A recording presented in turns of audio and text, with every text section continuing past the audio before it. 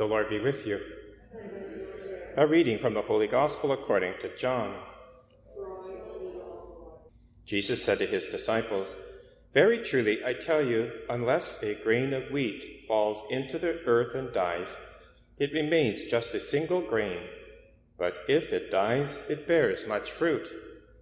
Those who love their life lose it, and those who hate their life in this world will keep it for eternal life. Whoever serves me must follow me, and where I am, there will my servant be also. Whoever serves me, the Father will honor."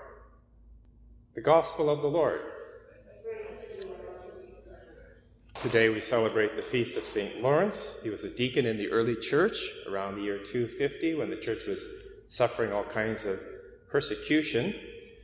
He was known for his extraordinary charity, especially toward the poor and the hungry, so much so that the Roman officials imagined that the church had this vast treasure.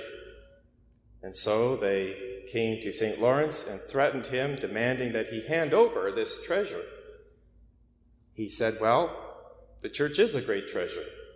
I need a few days to gather it all together." And they gave him 3 days. During that time, he sold the sacred vessels, everything he could lay his hands on, distributed property to the poor, and all the proceeds of the sale.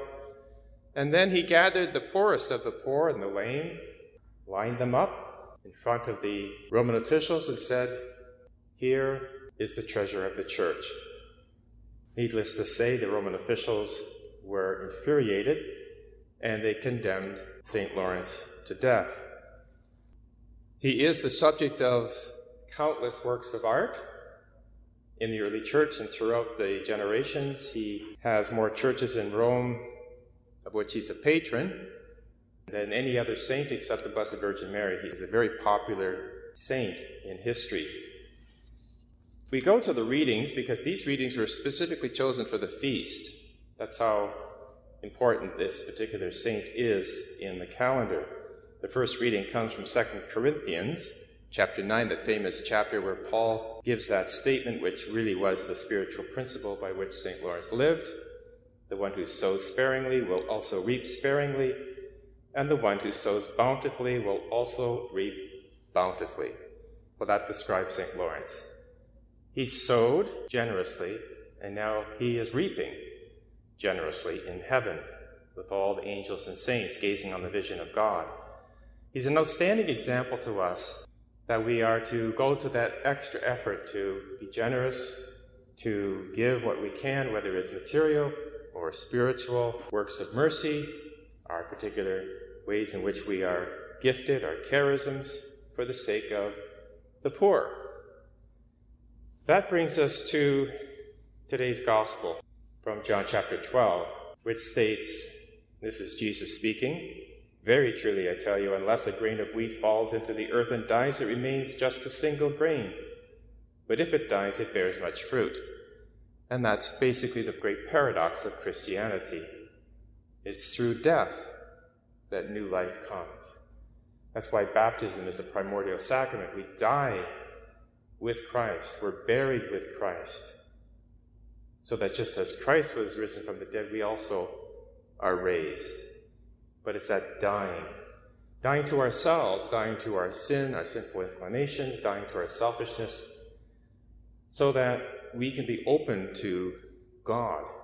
So we die to our own personal agendas and ambitions. We put ourselves in the service of God, and especially the poor. It's by giving that we receive, and that's true discipleship. This is what St. Lawrence teaches us.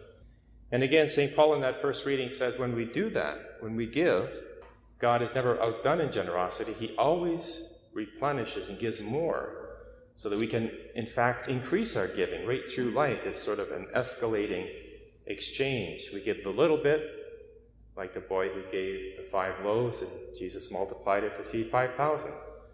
When we give just the little we have and trust the Lord, He will give to us in abundance.